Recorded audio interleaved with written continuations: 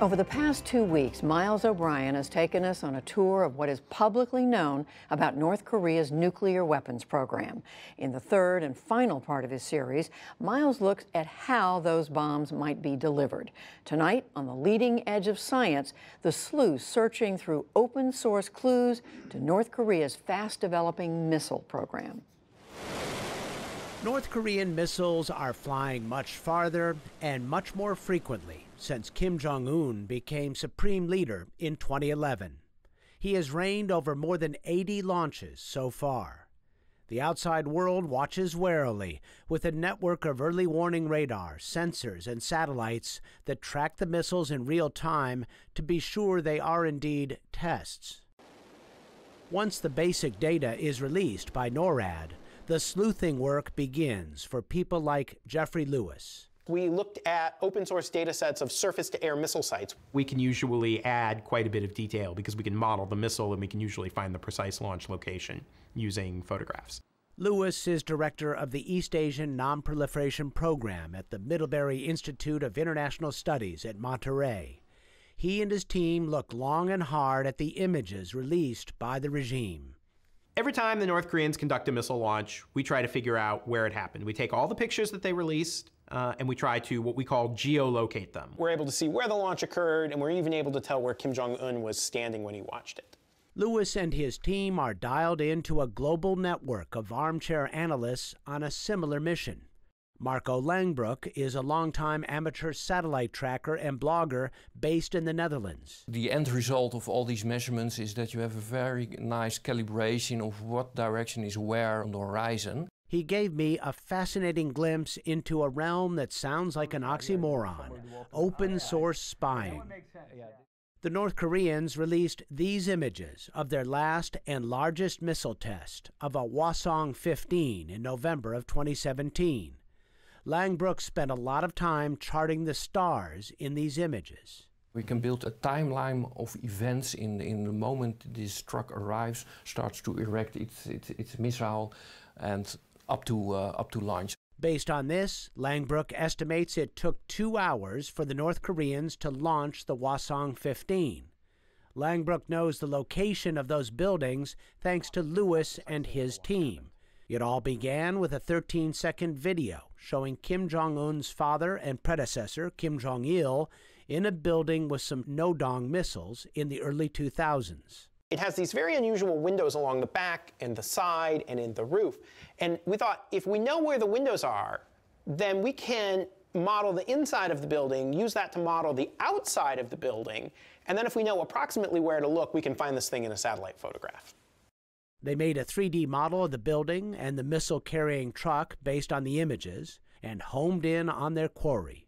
And so there it is. You can see it's exactly the building that we imagined.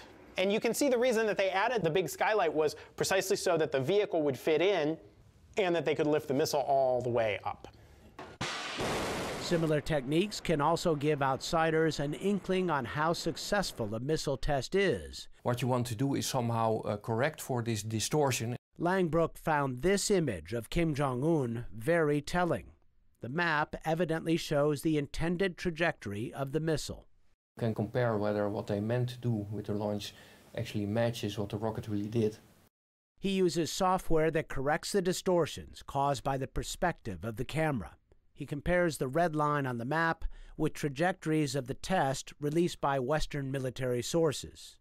Doing all of this tells you pretty much they had a successful test, I guess, yeah. Right? And what this basically shows that if they do their best, they can actually aim their missiles quite well, which is of course important in a real war situation. So far, the North Koreans have tested their large missiles on highly elliptical suborbital flights. Flatten out the arc, and a Hwasong-15 can reach any location in the continental U.S. This is a model of the Hwasong-12. This is the missile that was being lifted by the crane. Lewis also measures the prowess of North Korean missiles by timing their acceleration off the launch pad. If you know how heavy the thing is and how quickly it is being pushed, you know how much power is being used to push it. So we've been able to estimate the strength of the North Korean engines, and as it turns out, we get exactly the same number as the leaked U.S. intelligence community estimate. They sussed out its weight by looking at these images of Kim Jong-un watching launch preps for a Hwasong-12. The key? A logo of a Japanese company on the crane. And so by modeling the building and the missile and the crane, we were able to figure out how far the arm was extended, the angle that the arm was at, and then we could look at the specifications for this particular commercial crane and figure out approximately how much the missile weighed. When we did the crane analysis, one of the things we discovered is that North Korea's missiles were more advanced than we thought, that the missile itself was still very strong but much lighter than we expected. Lewis believes the North Koreans have the technology and knowledge to mill so-called isogrid pieces like this. They are as strong as a solid piece of metal, but much lighter. This is hard to do unless you have modern computer numerically controlled machine tools, and that's precisely what Kim Jong-un was showing us in that building. It was that they have the capability to do this sort of thing. But they also have the capability to doctor images. Lewis discovered Kim Jong-un's ears are often photoshopped. And remember that star field Marco Langbroek analyzed? A later image from the same vantage point of the launch itself shows stars that would be behind the camera. The star backgrounds are dramatically different because here it shows Orion and here it shows a part of Andromeda with the Andromeda galaxy here over here. And these are completely different parts of the sky. This is in the southwest and this is actually in the northwest. So that's not possible. They should show the same sky background, but they don't. What would be the reasons to do that? I think it's simply for aesthetics.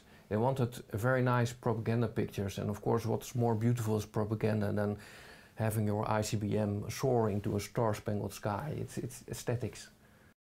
But you have to wonder why they tip their hand as much as they do. If I were the North Koreans, one thing I might do is just stop all of this propaganda altogether. But then they lose the deterrent value, right? They lose the threat because if you can't see it, then you don't know it's real. So I think we're both locked in this game where they want to tell us some things and not others. And our job is to figure out what those other things they don't want to tell us are. Until technology made this all possible, this job fell in the realm of the professional spies, shared only with policymakers that have security clearances. This was actually my very first trip. Nuclear physicist Sig Hecker is one of those people. He ran the Los Alamos National Laboratory from 1986 through 1997. He supports the open source sleuthing. The open source informs the public. And what's actually important, of course, when you do open source, you do get more eyes on the problem, more people to think about it, more people who think in ways that perhaps North Koreans might think than what we have in our government. In fact, Marco Langbroek says his website is routinely visited by the CIA, and Jeffrey Lewis and his team get invitations to brief government analysts. All use this same engine. So what is the takeaway for the concerned public? Even though North Korea has not proven it has a weapon small and robust enough to survive the fiery re-entry into the atmosphere, it can launch a missile with enough payload to carry a bomb to any American city.